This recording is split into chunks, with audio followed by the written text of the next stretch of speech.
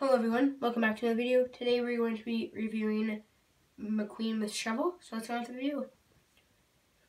So his shovel is gray, which in the movie was yellow, but I don't know, it doesn't matter to me. It's hooked up like that on the bottom if you'd like to see that.